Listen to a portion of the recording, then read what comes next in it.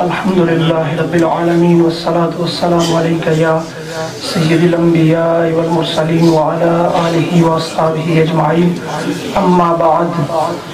فاعوذ باللہ من الشیطان الرجیم بسم اللہ الرحمن الرحیم ان اللہ وملائکتہ یصلون علی النبی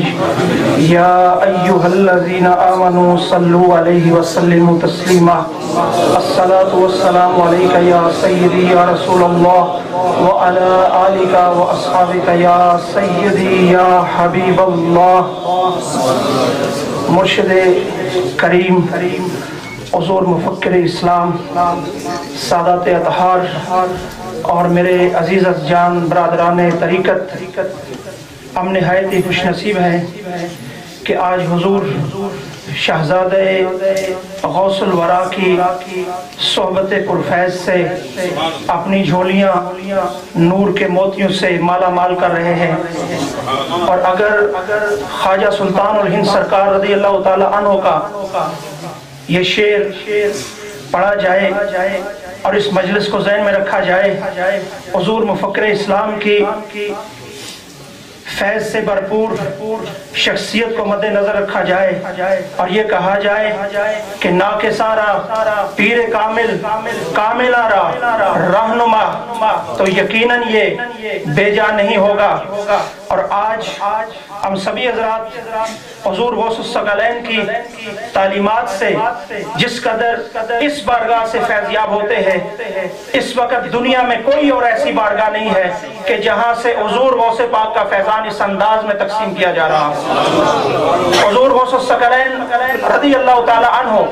قرآن مجید فرقان حمید کی اس آیت کریمہ کے بارے میں کہ تقوی اختیار کرو متقی بن جاؤ،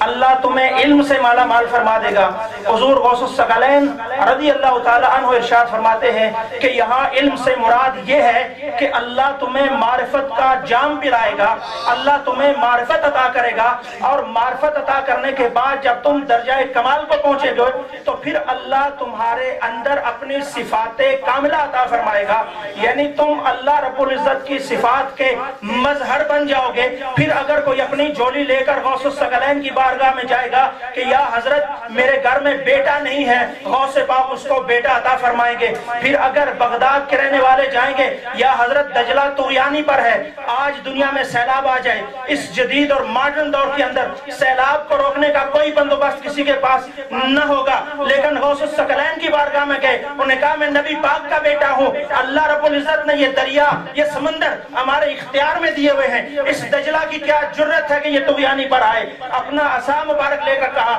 کہ جہاں میں یہ عصا گاڑوں گا دجلہ اس سے آگے نہیں آئے گا، اور جہاں آپ نے عصا مبارک گاڑا